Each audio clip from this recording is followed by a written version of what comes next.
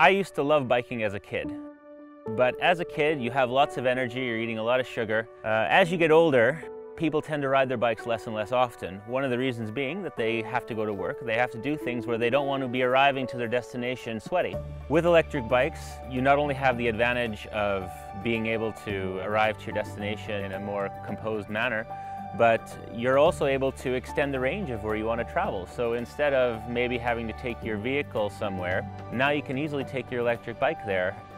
My name is Oscar Stark. I'm an engineer and I've been working within the renewable energy field for the last several years. Once the inception of electric bikes came around, I got really interested in having an electric bike myself. One of the things that was holding me back from owning one was the fact that they were so expensive. So I started investigating why do they cost thousands of dollars. And we actually couldn't find anything that made electric bikes really expensive, except for the battery packs that were available at the time.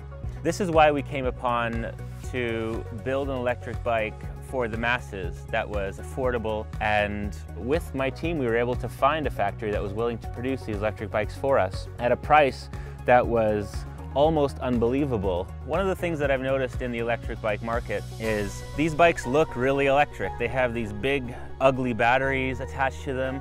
We wanted to make it look like a normal bicycle. Plus, we wanted to have an electric bike where you are able to secure it in such a way that it would be impossible for someone to steal your electric bike.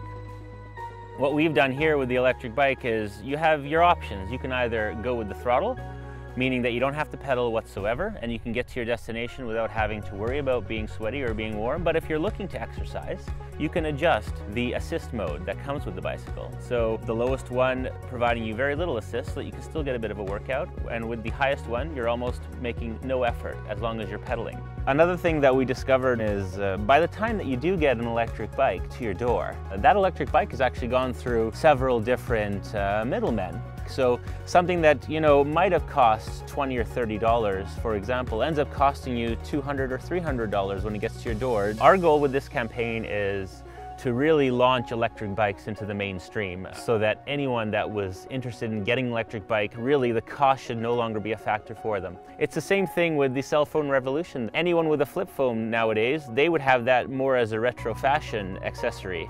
Everyone else has a smartphone, and if you don't have a smartphone, the question is why? This is the same kind of thing that we're looking to achieve with our Stark Drive electric bikes. Everyone should have an electric bike, and if you don't have an electric bike, that's fine. You want to be retro and you want to live in the past, that's really cool. But ultimately you're probably going to have that retro bike for the weekends, and then when you're out going to work, you're going to be using an electric bike.